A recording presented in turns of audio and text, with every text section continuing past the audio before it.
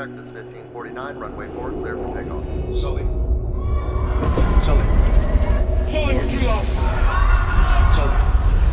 Sully. Sully. Sully, where are you?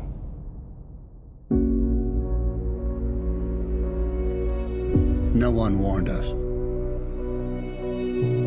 No one said you were going to lose both engines at a lower altitude than any jet in history. This was dual engine loss at 2,800 feet, followed by an immediate water landing with 155 souls on board. No one has ever trained for an incident like that. Our job is to investigate how a plane ended up in the Hudson River. On the Hudson. It's not a crash, it was a forced water landing. Simulations showed that you could make it back to the airport. Not possible. I felt it go.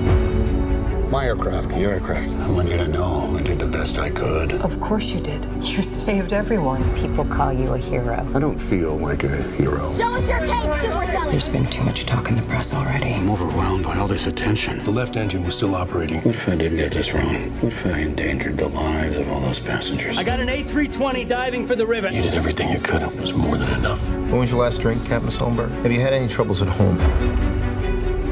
This is the captain. Brace for impact. What? Brace, brace, brace!